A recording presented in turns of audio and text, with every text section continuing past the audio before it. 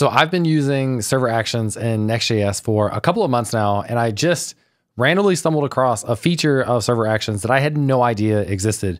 And it's actually listed on the page right here, but I bet you glossed over it just like I did. So let's look at a quick example of Server Actions in Next.js, and I'll show you the additional way that you can use this that you may not have expected. So this is a project called Deals for Devs, which is a community-led project. If you're interested in participating in it, you can join Discord and learnbuildteach.com. Send me a DM and you can participate. But what we want to do here is allow people to sign up to get notifications for deals in different categories. So courses, ebooks, etc. So I already have my email registered. It'll tell me this email exists, etc. And the way this works is this actually submits this form to a server action in the backend. And if we go and look at the code, we have a regular form, and then we define our action kind of in line in here. And what's interesting is inside of this action, we do this mix of front end and server side code. And this is one of the things that people like really kind of dislike or hesitant about because it mixes this. So the first thing we do is we take that form data and we just pass it to the subscribe endpoint. Subscribe endpoint is defined in the actions folder. It uses use server. And then it grabs the email, it parses it with Zod. And then what we do is create that new subscriber into our Zeta database. So if I just show you really quickly inside of our dev branch of the database, here's some of the people that are working on this, and you can see that they're either subscribed or unsubscribed. So you create the record first in the database, and then we'll go back and update to subscribed and unsubscribed. We need to make sure that this is all uppercase, so we have an issue to fix that. So this calls create subscriber. It uses our Zeta client, which is our database, which runs Postgres behind the scenes, and it creates that subscriber. And then we create the validation link and we return errors as a string if there are any. Now we have some updates to do here, but we can then get back that data or error and then check to see what happens. So if there's an error, use a toast to actually show that. That's what we just saw with my email that already existed. If it didn't send a token for some reason, which it should at this point, you can do a toast. And then we can do some JavaScript-y stuff. We can reference the form and we can reset the form.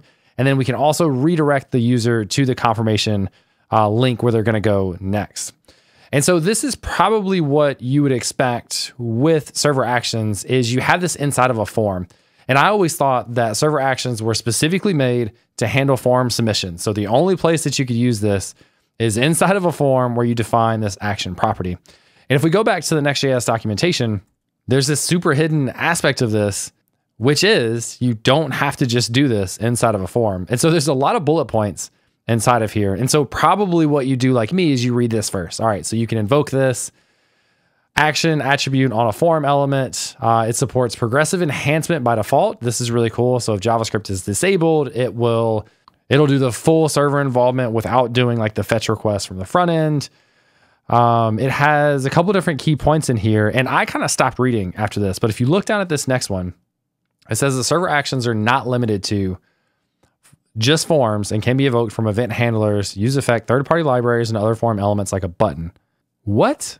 How? And it may just be me, but how is this not a bigger focus for server actions? Like the only thing that I've seen people talk about server actions is handling form submissions, but you're telling me that we can have a button that calls a backend piece of code and we just reference it as if it's a click handler. Like we just define a function inside of an action and it takes care of the rest. Are you thinking about like what all goes into that? So from the front end, you click a button and you just say, call this backend function. Those two things are running front end and back end. So what Next.js is doing behind the scenes for server actions here is it specifically making a fetch request to the back end, running the backend code on the server, responding back to the front end and letting you go about your business. That's wild. That's absolutely wild to me. There's been a couple tools that were meant to solve problems like this that allowed you to write code and call back in code just as if it was a regular function. And those were super cool. But now this is something that's just baked into, and I don't know specifically, is that just how server actions in React work? Or is this Next.js like layering on top of this? I don't know. But the fact that you can call an action from a button and not just, or these other things, and not just from a form is wild to me. So I think about things like, let's say you want to do a blog post where you have an incrementer for thumbs up or whatever, right? Like we click on the thumbs up and it should increment that thing. Typically what we would do is we would write a click handler. We would write an API endpoint that says like update or whatever, like increment click for this blog post or whatever. And we'd have the click handler in the front end. You would write your own fetch request to the back end. You'd have it in a try catch. You'd handle errors. You do all these things. And you'd have to it's just boilerplate code to make that request to the back end. But you're saying now, like, we can just use a function and just tell it to run on the server as an action, and Next.js will take care of the rest. That's so wild to me. And I had no idea. And I feel like this is something that people should know more about. I feel like maybe this will catch on. I just feel like it hasn't. Maybe we'll see more and more examples of this going forward, but it's something I absolutely didn't know. And I think about how many different examples of this could apply to. So many different use cases for this. So this is something I'm really excited about. I'm wondering, is that something did you already know that? Are you using it that way? And if you have any cool examples of how you're using server actions without it being through a forms mission, I would love to know, because I'm like fascinated that this is the thing and the magic and the mystery that goes into solving this problem for us.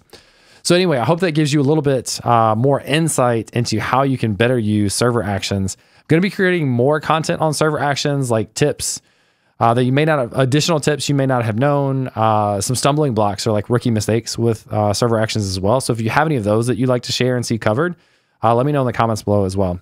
And then lastly, I just want to share, if you're interested in following along with any of the things that I'm doing and kind of building, you can subscribe to my newsletter. So at jamesqquick.com, if you scroll all the way down to the bottom, you can subscribe to my newsletter. I'll send out weekly updates on what I'm working on. A big part of this is working on the project like Deals for Devs, that's community oriented, community led. So if you're interested in joining, you can join learnbuildteach.com, Discord, send me a DM, and we can bring you in to participate and write some fun code. But anyway, hope you enjoyed the video. I hope this helped you understand a little bit more about server actions, and I'll catch you later.